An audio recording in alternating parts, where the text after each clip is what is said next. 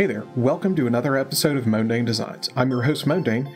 This video is part of my hardware series, and today we're going to be talking about the WiiU.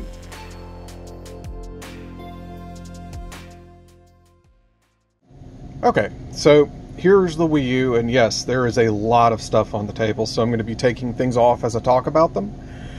First up is the Wii sensor bar. I think the normal Wii came with one that had silver across the top. This one, I think, came with my WiiU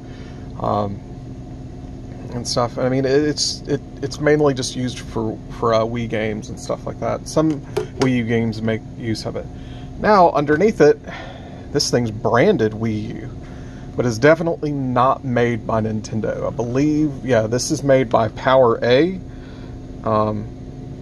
and it's really good. I love this thing. It's adjustable.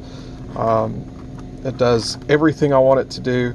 However, it only comes like this. It does not have any power adapter with it whatsoever. So I went to Walmart and picked up one of these guys, the power line, and calculated it to 6 volts because that's how many AA's run it is to 6 volts. So that's 4 AA's, yeah. And then it just fits the plug just fine. I don't leave this constantly on just because I have it hooked up to a switch that actually turns it off. But this is great. It's a good investment. You know, I would highly suggest one. So that gives us a little bit more room on the table. Now, I like keeping a constant theme with my systems, so it's black, and I want all of my Wiimotes to be black. And since this took a good advantage of the Wii Motion Plus side of things, I got everything as Wii Motion Plus. And this thing's a little bit on the dusty side, but yeah, I got everything Wii Motion Plus with this. Now, again, still following the same controller theme, black, because it matches the system, and it just looks nice in my collection. I really like it. Now here is something that's really good, and wow, this one is dirty just because it's such a fingerprint magnet. This is the WiiU Pro controller. There are knockoffs out there. Do not buy the knockoffs. Buy the official WiiU Pro controller.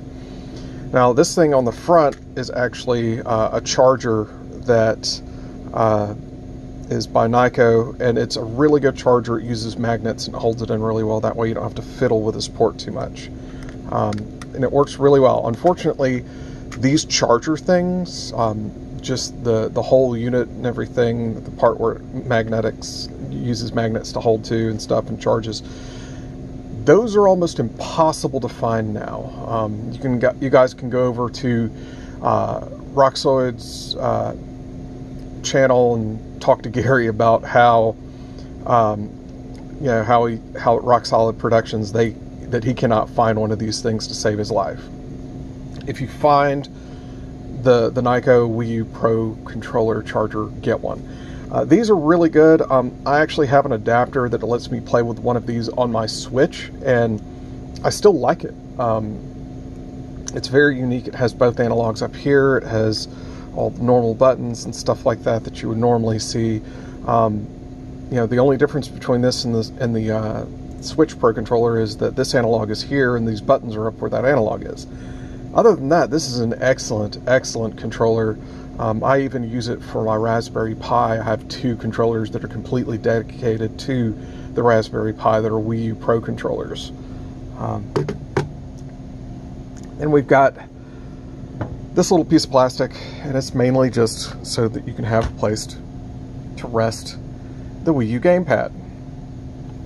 Well, that leaves the question of what was the thing sitting on beforehand. This is the Wii U pad charging station. You know, it uses its own little power supply, which, let me get you some of the information on that. It's you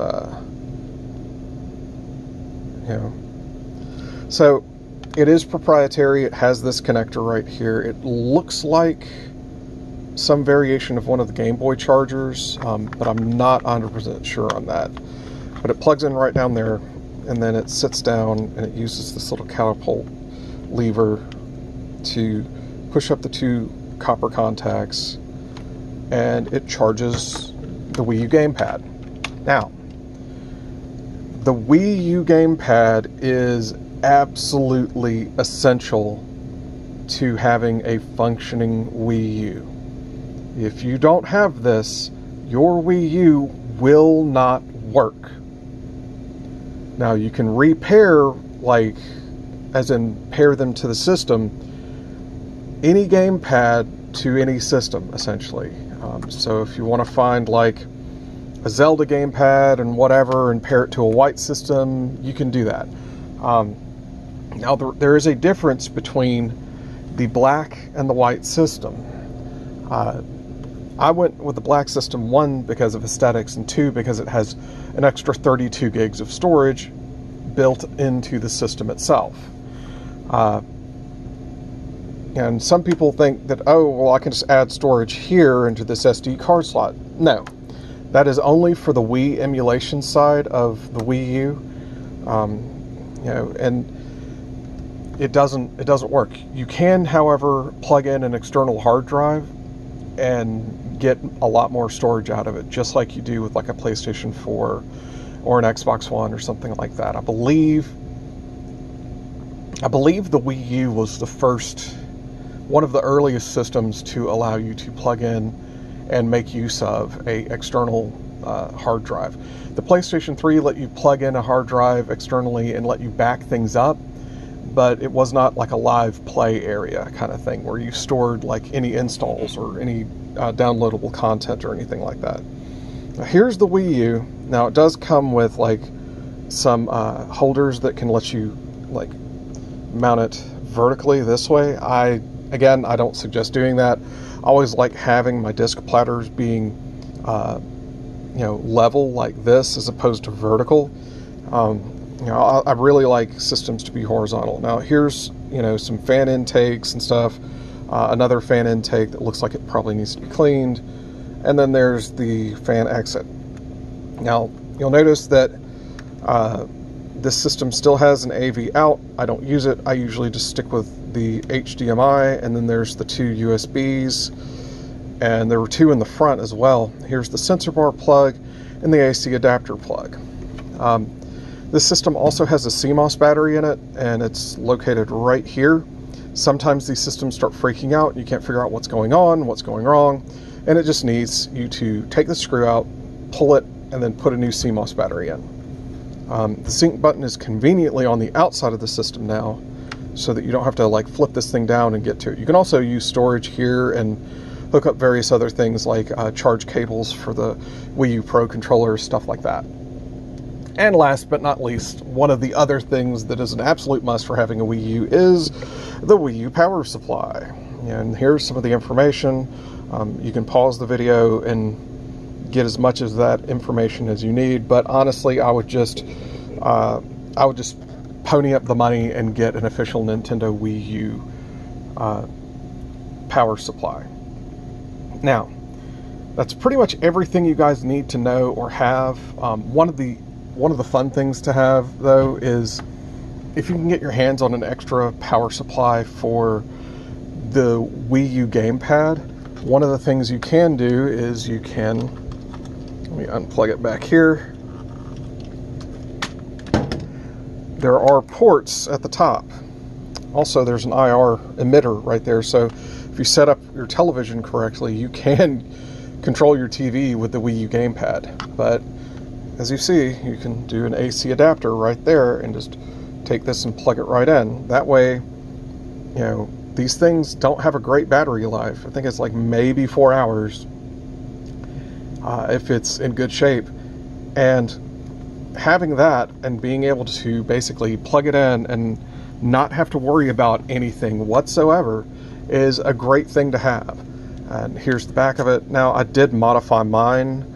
I put like a camera mounting thread because, oh yeah, and there's the sync button, but because I have a gooseneck that comes all the way around and has a camera that points right at this screen for game capture. You guys probably have seen some, or probably will see some videos in the future of that, so that you know, I can capture both what's coming onto the gamepad and what's on the screen as well. But that's about it, guys. You know, again, make sure you can always buy a replacement sensor bar. In fact, I still, you know, highly suggest getting this one by Power A. You can get remotes, you can get, you know, game pads and all sorts of other stuff. But the things that you cannot go without is, one, the base system, the power supply, the charger for the Wii U gamepad, and the Wii U gamepad itself. Everything else you can kind of live without, but you've got to have those things.